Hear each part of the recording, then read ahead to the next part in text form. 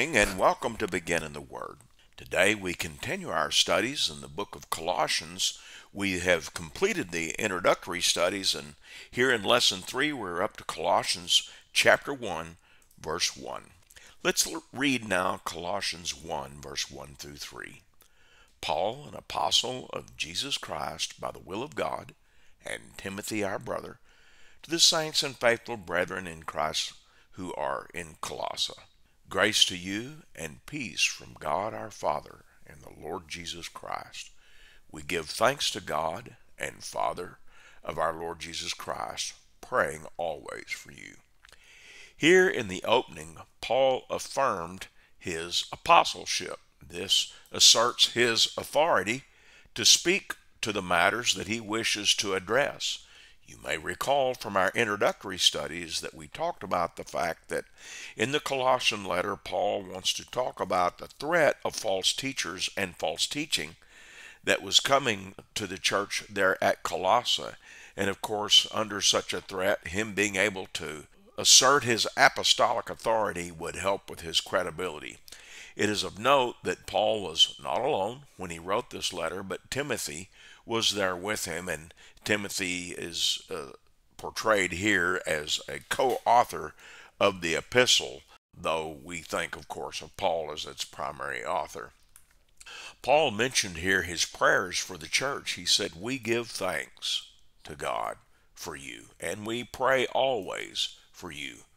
Paul thanked God for his Christian associates.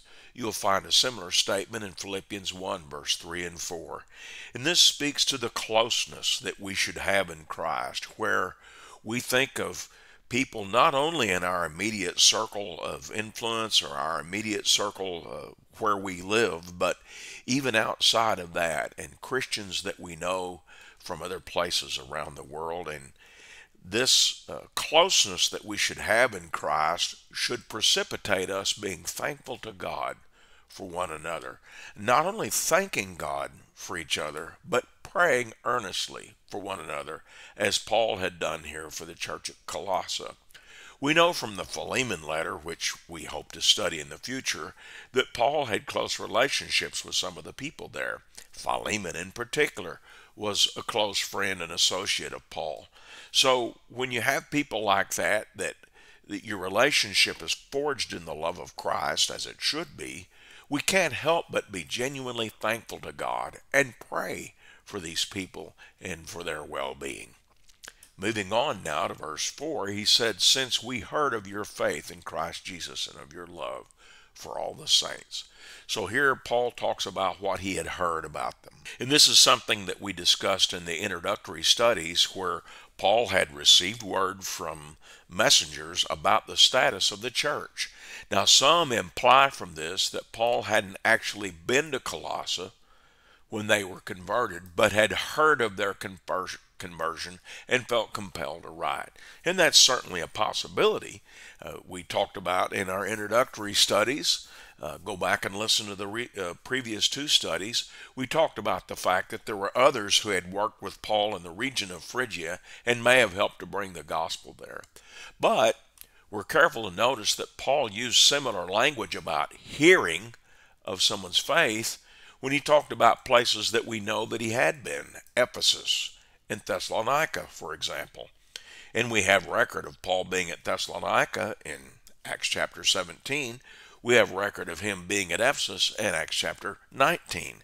And yet later on, he used the language of having heard of their faith. So this more likely refers to the word that he had received from messengers. Colossians 1, 7 and 8, it seems that Epaphras was at least one of the primary messengers that had brought Paul word of the status of the church there. Continuing in verse 5, he said, "Because of the hope which is laid up for you in heaven, of which you heard before in the word of the truth of the gospel." Here, he had celebrated their faith and love. He had heard about their faith and love, which we just read in verse 4, but they sustained that faith and love because of their hope. So this shows us that hope is central to our spiritual health. Romans chapter 8 and 24 says we are saved by hope. Hope is essential to keep us anchored in Christ.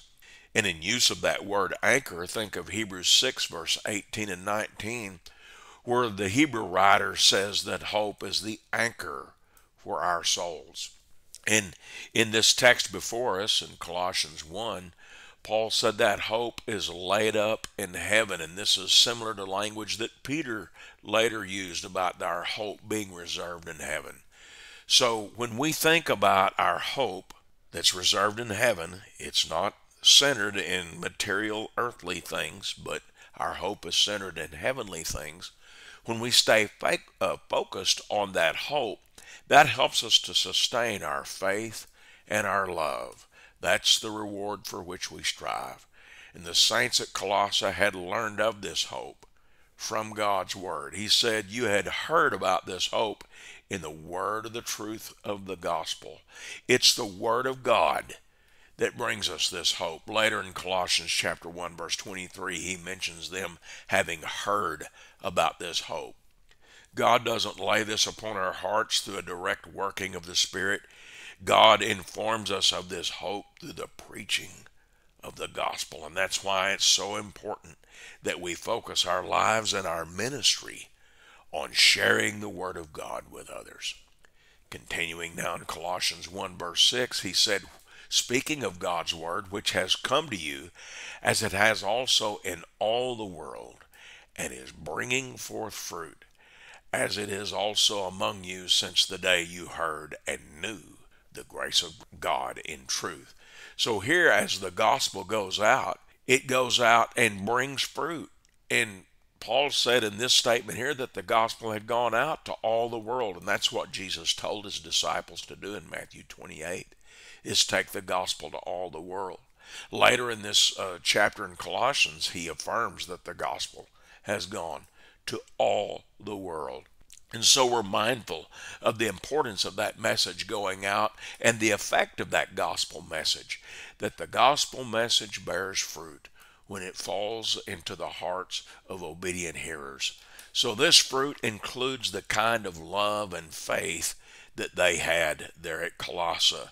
Their holding strong to this love and this faith was the evident fruit of the power of God's word to change people's lives. Continuing now in verse 7 and 8, as you also learned from Epaphras, our dear fellow servant, who is a faithful minister of Christ on your behalf, who also declared to us your love in the Spirit. So this speaks of Epaphras, that we believe was the messenger that had brought Paul word while in prison in Rome about the status of the Colossian congregation. And it says they had also heard about the gospel from Epaphras.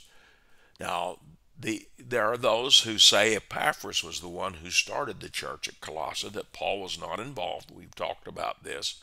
And it's certainly possible that that Epaphras was involved in that work. In fact, it's evident that he was, because here he says that they had heard about the gospel from Epaphras, but it says they also heard about it from Epaphras. So saying this suggests that Epaphras was not the only gospel messenger to bring the word to Colossae. Perhaps Paul was involved, perhaps Timothy was involved, for he had traveled with Paul in that region at that time. The point of observing these things is to show that the effort to bring the gospel to the world is a team effort carried out by God's people. Friends, we've got to work together and share in the duties of carrying the urgent message of the gospel to the lost and bringing this hope to the lost. Colossians 4 and 12 says Epaphras was from Colossae, so at whatever point and in whatever way he linked up with Paul and became associated with him in learning of the work of the gospel, he shared those abilities and that work with the saints at Colossae.